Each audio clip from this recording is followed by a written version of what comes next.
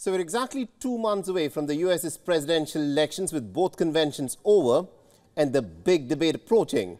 This is now a pretty good time to assess the mood on the ground in the United States of America.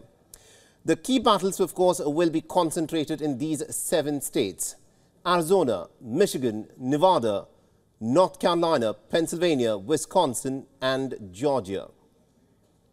Now, for the first time, polls suggest that the Democrat nominee Kamala Harris is winning enough number of states, swing states, to reach the White House. A projected victory in Pennsylvania, Wisconsin and Michigan will give her about 270 seats. And this is going to be really crucial for her. This is going to be enough exact number of seats that she needs to win to, in fact, win the presidential race. Now, remember, this is the same victory path that Joe Biden had taken in 2020, relying on support from the Midwestern Rust Belt states.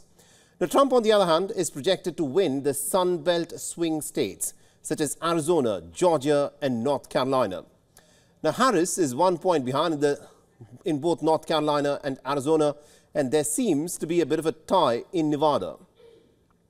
So this is how the big picture will look.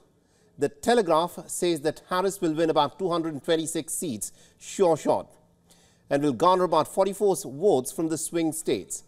Now, Trump's loyal base is expected to get him about 213 seats and about 49 projected votes from the swing states. That brings the total number of red votes to 262, 8 short of the winning mark.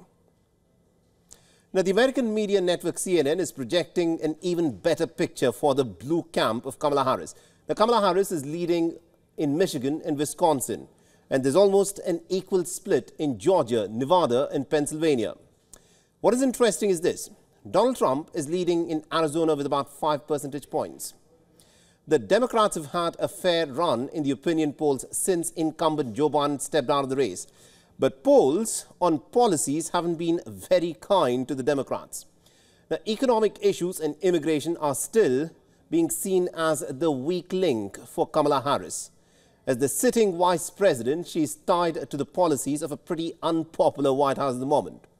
Now, Donald Trump will, of course, try to capitalize on this momentum as he's resuming campaigning from Pennsylvania tonight.